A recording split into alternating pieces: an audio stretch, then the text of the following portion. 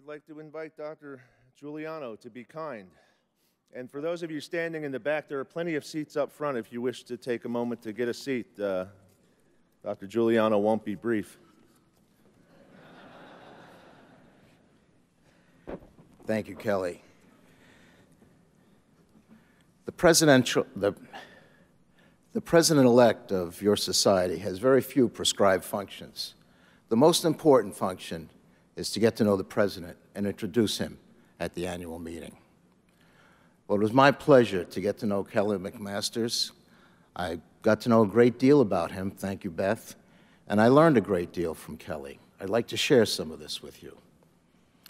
Kelly is the Ben A. Reed Professor of Surgery at the University of Louisville. He is chair of the Hiram Polk Department of Surgery, professor of pharmacology and toxicology, and is the new editor-in-chief of the Annals of Surgical Oncology.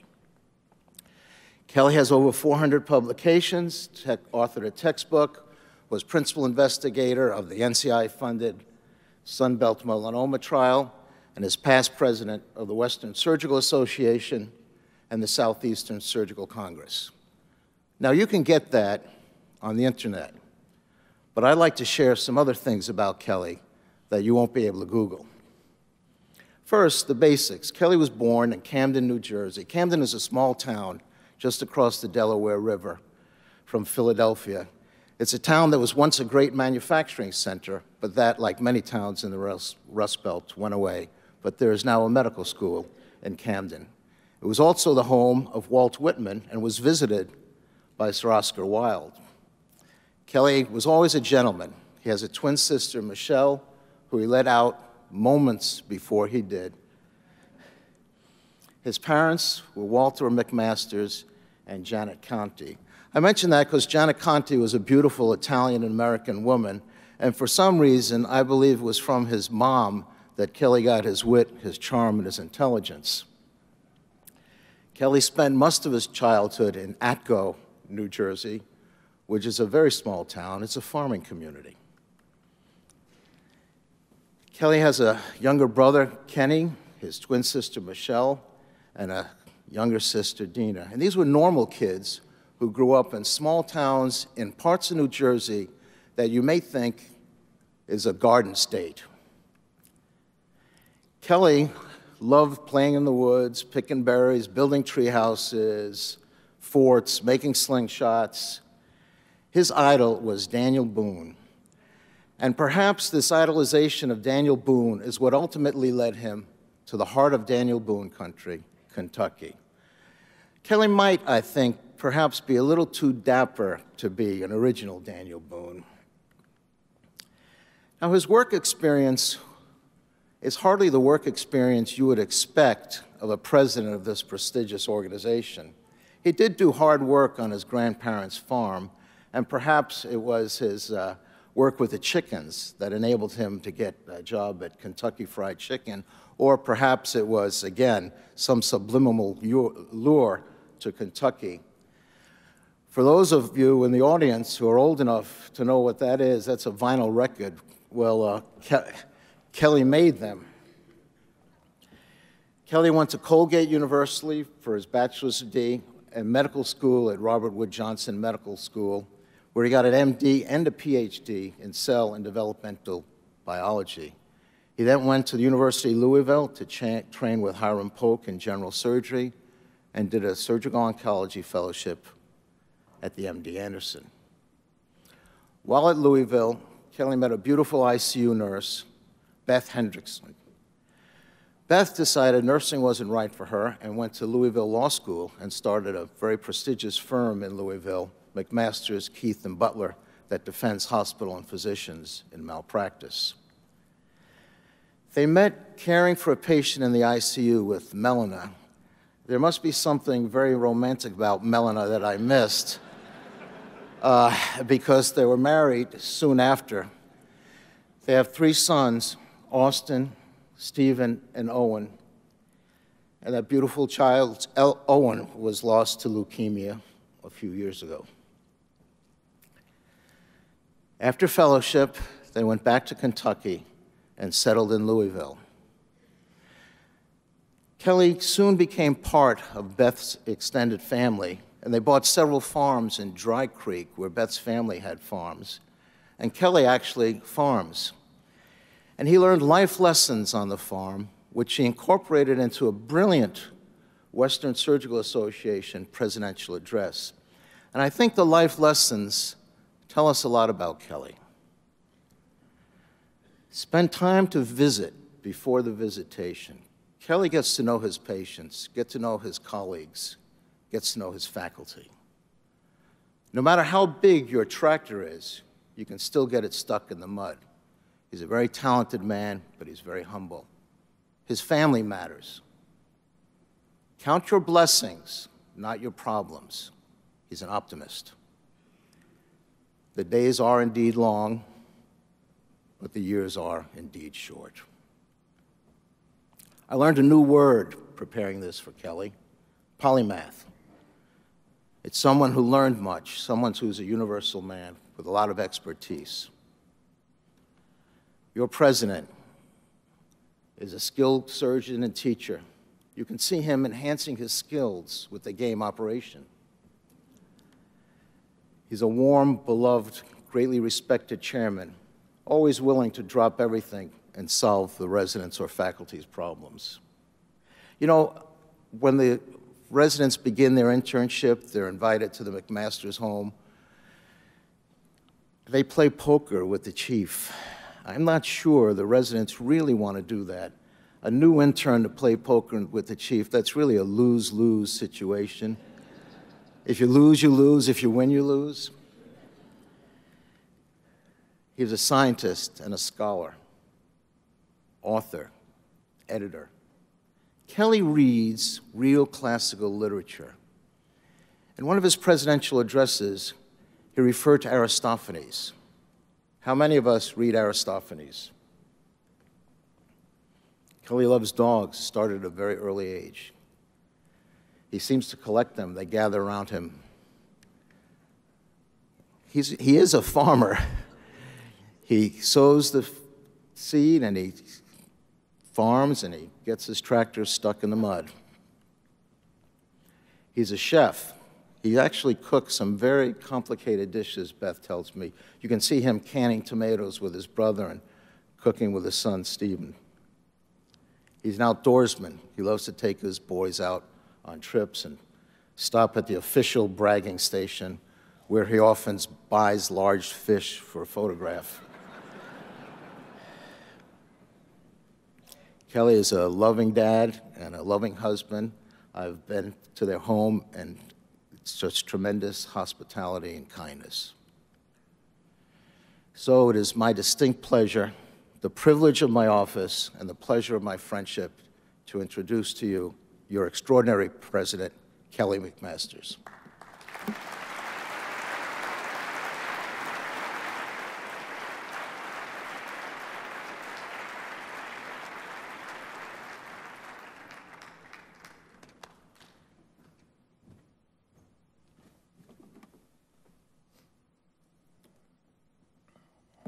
Well, thank you, Dr. Giuliano. That was certainly much kinder than I had anticipated. When I was first elected president of the Society of Surgical Oncology, my initial reaction was one of intense pride, which very quickly gave way to a profound sense of embarrassment and humility as I realized I was being honored for the hard work and dedication of hundreds of others over the course of a couple of decades. While there's no way to appropriately thank everyone, I want to take a moment to mention a few people who have been especially helpful to me throughout the course of my career. At Colgate University, the late Dr. Roger Hoffman, and at Rutgers University, Dr. Gordon MacDonald and the late Dr. William Moyle taught me to be a scientist.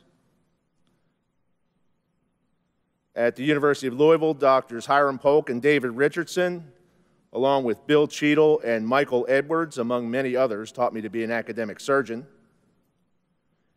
At MD Anderson, Drs. Charles Balch and Rafe Pollack, along with Merrick Ross, Doug Evans, Jeff Lee, Fred Ames, Mark Rowe, Steve Curley, Peter Pisters, who's with us here in the audience, many, many others at MD Anderson.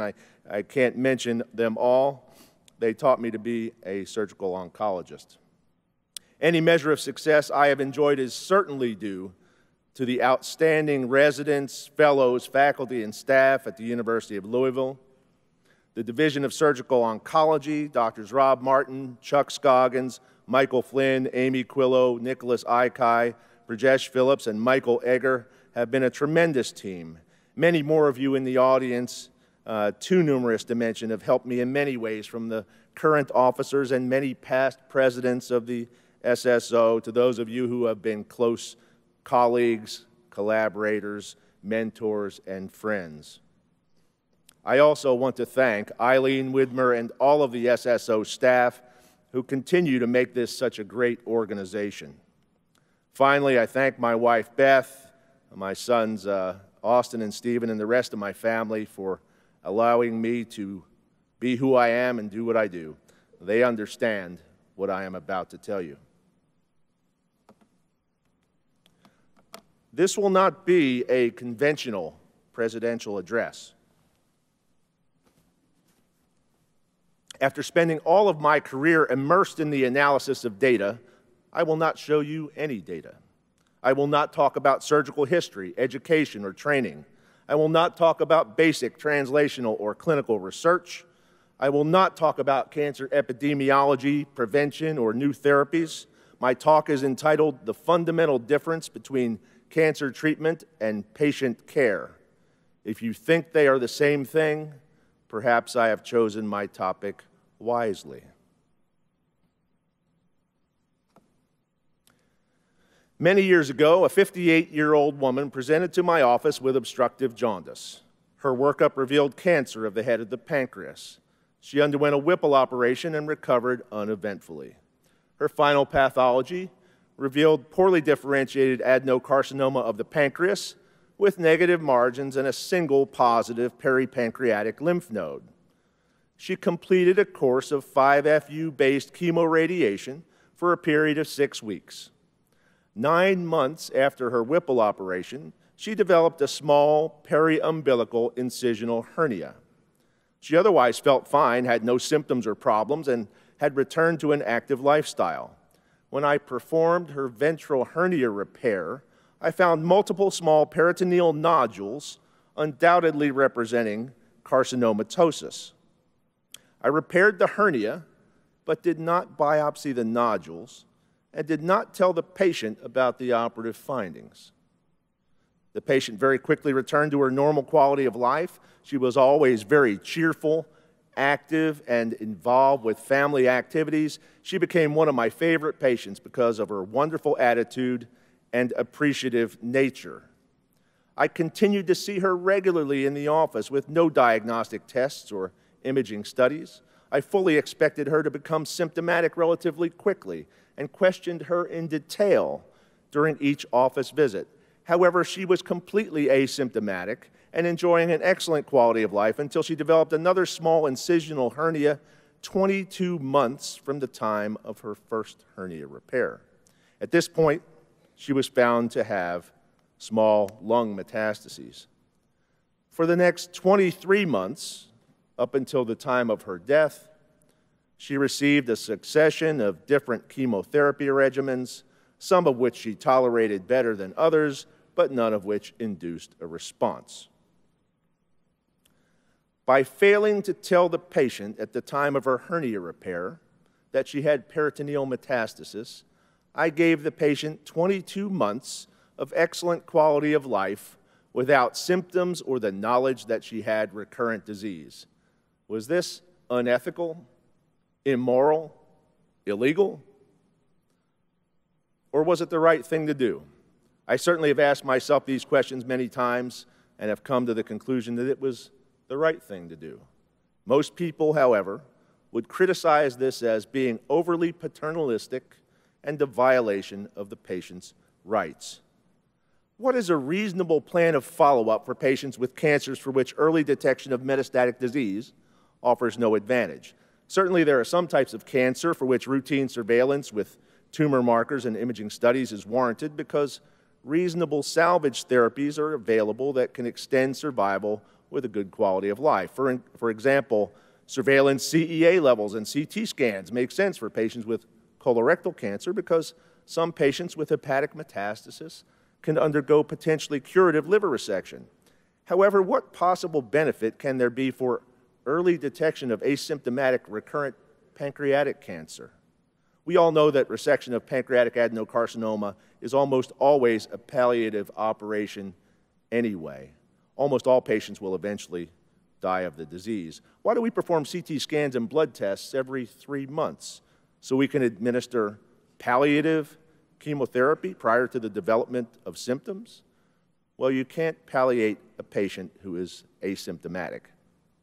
I would ask the same question for patients who have undergone resection for hilar cholangiocarcinoma, gastric cancer, esophageal cancer, and any other type of solid tumor we resect for which there are no effective salvage therapies or for which there's no evidence that early detection of asymptomatic recurrence is any better than waiting until the patients are symptomatic.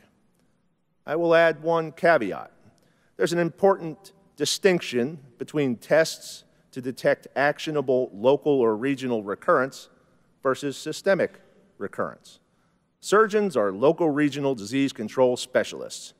We sometimes cure patients only by virtue of the fact that some cancers in some patients have not progressed beyond the local and regional disease we resect. Failure of local regional disease control can cause untold misery for our patients, and salvage procedures or treatments when the local regional recurrence is detected early can sometimes prevent or mitigate this misery. For solid tumors with this type of biology, remember your solemn duty as a surgical oncologist to achieve local regional disease control when possible. Q-TWIST, quality adjusted time without symptoms or toxicity analysis, is a validated method for analyzing the impact of cancer therapy on quality as well as quantity of life.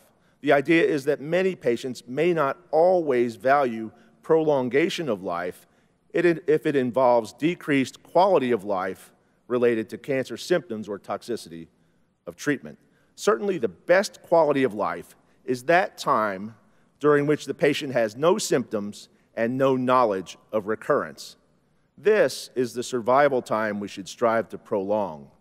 If there are no salvage therapies that offer a reasonable chance of prolonged survival or cure when asymptomatic recurrence is found, why bother to look very hard to find bad news? Most patients have their recurrence detected because of symptoms anyway. False positive tests, especially in the era of PET-CT scans, can lead to a devastating sequence of unhelpful additional studies, biopsies, and anxiety. Yet at cancer centers everywhere, there's a knee-jerk reaction to order blood tests and imaging studies every 3 to 6 months for virtually every kind of solid tumor. NCCN guidelines are all over the map. I know that further progress in the treatment of metastatic disease relies on patients entering clinical trials of new therapies.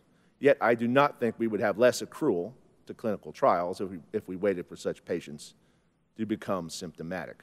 For patients with cancers for which there's no good rationale for early detection of recurrence, I tell the patient that we will proceed with the assumption that you are cured of your cancer unless proven otherwise. I don't remember exactly from whom at MD Anderson I borrowed this line, but I have found it useful in counseling many patients. I've been amazed to find that almost all patients understand this philosophy and agree to follow this plan. I see the patients in the office regularly, weigh them, do a physical examination, and most importantly, take a little time to talk to them. I ask about their quality of life and activities, and may discuss anything from fishing to family matters. Patients know that they should call immediately if they develop any new symptoms or problems between office visits. Decisions about imaging and other tests are driven by symptoms, not by protocol. If the patient is not comfortable with this watchful waiting strategy, we will decide together on a reasonable surveillance plan. I could be accused of offering false hope for such patients because many will relapse and die of their cancer. but not all. It is hope that sustains these patients. Hope is what allows them to experience the greatest quality of life after treatment of potentially curable cancers, even if that potential is small.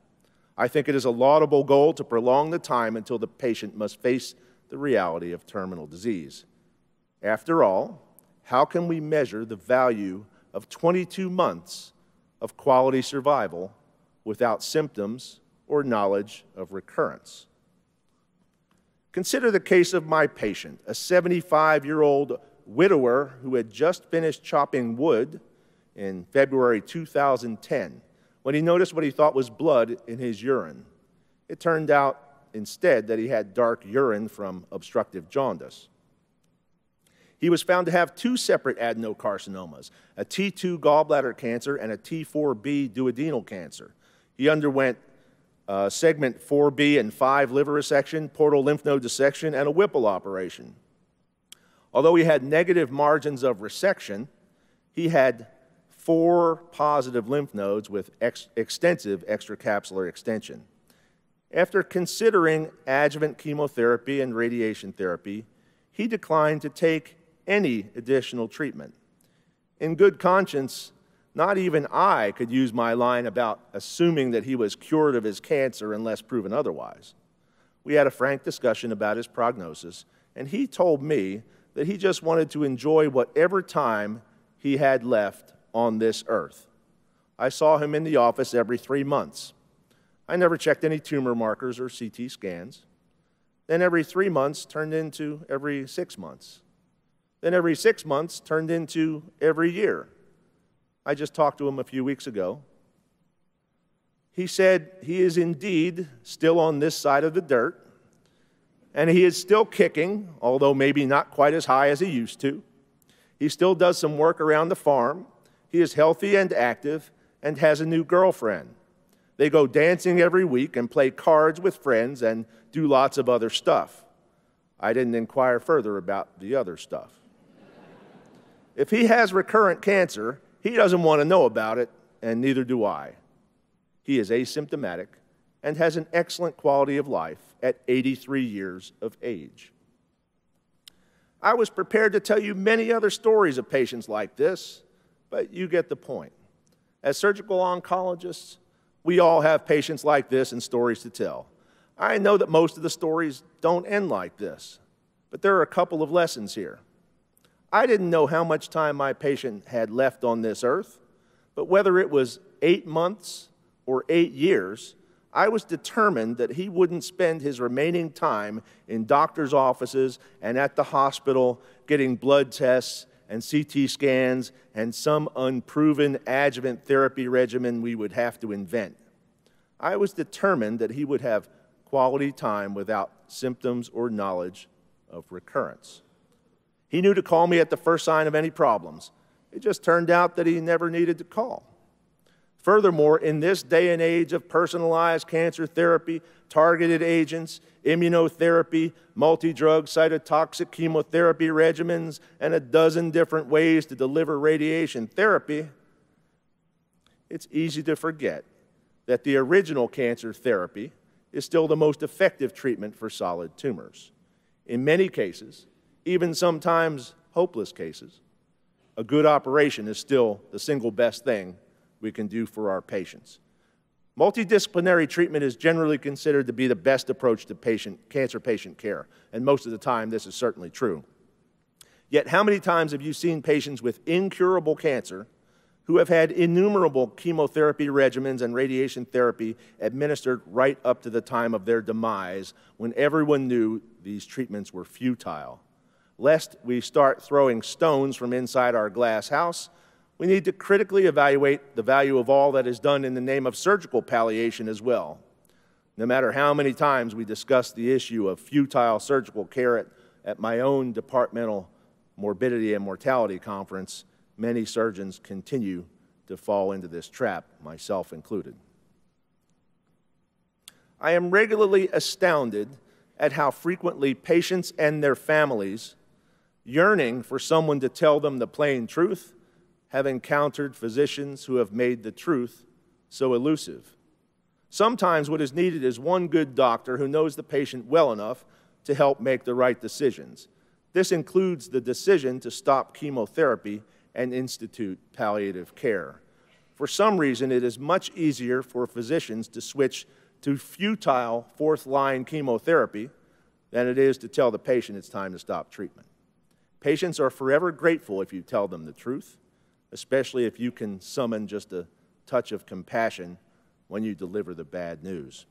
I remember when I received a thoughtful handmade gift from a patient and his wife simply for calling them about a CT scan result that demonstrated recurrent, inoperable, and incurable hepatocellular carcinoma 2 years after his left hepatectomy. In the card that accompanied the gift, they expressed their appreciation for the fact that I had called personally in a timely manner, something that, in their experience, was rare for physicians to do. As touched as I was by this gesture of gratitude from a dying patient, it made me reflect on the times that I have not always been so diligent in promptly communicating test results. Certainly all of us can do a little better in this regard. Patients do not always expect miracles, but they appreciate even the smallest signs of concern that are easy for busy clinicians to overlook.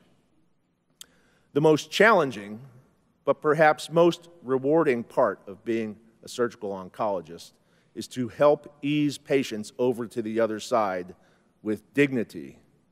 I let my patients with incurable cancer know that if it gets to the point that further therapy will cause more harm than good, I will tell them.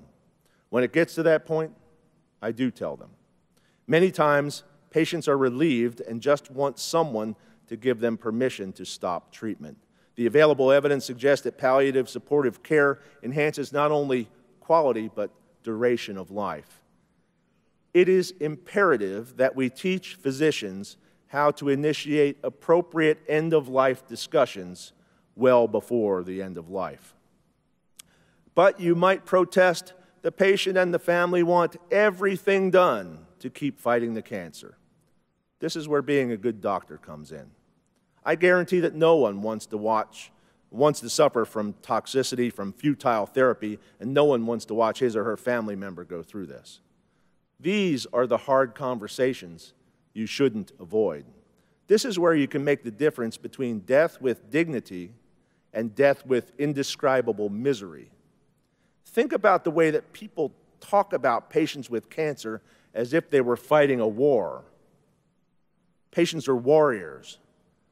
Patients are always battling cancer. They are told to keep on fighting cancer. They are going to beat cancer. We have even had a war on cancer.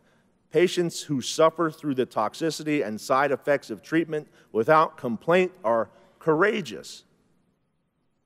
In Jimmy Valvano's iconic speech as he was dying of cancer, he uttered what is now the motto and a registered trademark of the Jimmy V Foundation: don't give up. Don't ever give up. Most people take this to mean that cancer patients should never quit taking chemotherapy and other cancer treatments.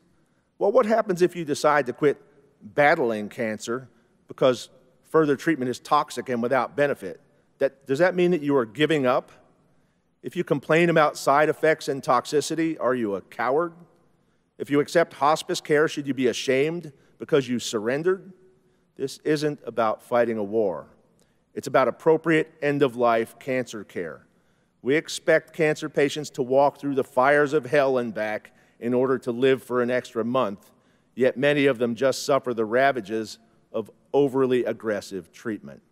The true heroes are not only those who fight to the bitter end knowing that the fight is hopeless, they are those who know when it's time to accept supportive end-of-life care. It is time for us to change the conversation about appropriate care for end-stage cancer patients. Many of you from other countries do a better job of this than we do in the United States. We still have a long way to go. Forgive me if I seem to be proselytizing about this topic. You see, my family and I know a little bit about it. We know all about toxicity, palliation, and quality of life. As you just heard, my son Owen was diagnosed with T-cell acute lymphoblastic leukemia at age 11. Leukemia is a cowardly blood cancer that surgeons can't resect.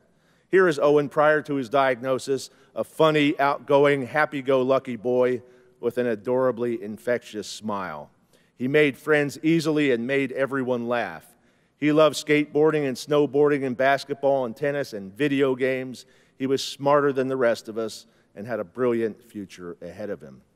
Pediatric oncologists can push children to extreme limits of toxicity because, in general, kids are a lot more resilient than adults. While there is much talk these days about using MELT, most effective, least toxic principles, in guiding therapy, I can assure you that pediatric oncologists are not afraid of toxicity. The general strategy appears to be to throw every possible active chemotherapeutic agent at these kids in the hope that the child is tougher than the cancer. Sometimes it works, sometimes it doesn't. Owen underwent over 4 years of continuous therapy, including innumerable cycles of systemic chemotherapy and intrathecal therapy, neutropenia and sepsis, countless days and nights in a pediatric hospital. In oncology, we grade toxicity on a scale of 1 to 5 and consider that anything less than about 4 is acceptable. Considering that grade 5 toxicity is a polite way of saying dead, I'm not certain that the doctors and patients would always agree on what is acceptable toxicity. This is what toxicity looks like when it is your own child. Every time Owen had a bone marrow biopsy, which was frequently, we would wait on pins and needles until we got the result, the heartbreaking cycle of apparent remission followed by relapse. He eventually underwent bone marrow transplantation. His cancer came back only a few months later. We knew that everything from here on out was palliative treatment, even when we pretended otherwise. We were able to keep his disease under control for many months. When his cancer became refractory to less toxic treatments, I advocated for liposomal vincristine because I read a study that showed a meaningful response rate for his type of cancer in this situation. The toxicity was supposedly acceptable. Here is Owen just before receiving this treatment, when he had a sleepover Christmas party with all of his friends at our house that turned into quite a teenage bash. By all accounts, they had a great time. Here's what liposomal vincristine did to him within a couple of weeks. You see, I did to my own son what I promised my patients I won't let happen to them. I was tempted by the false hope of futile therapy. So now you have a choice. You can be a surgical oncologist who cuts out cancer and delegates the decisions about appropriate follow-up testing and palliative care to others, or you can be a good doctor and do the right thing. You can avoid the difficult conversations, or you can understand the fundamental difference between cancer treatment and patient care. This audience is filled with those who have devoted their lives to the care of patients with cancer. Also within this audience are those who have, and more importantly, those who will perform the innovative research that will relieve suffering, improve quality of life, extend survival, and cure more patients of cancer. The revolution in immunotherapy has already led to a miraculous cure for some patients with previously incurable B-cell leukemia, melanoma, and other cancers. These miracles only happen because of the single-minded dedication of those who pursue cancer research.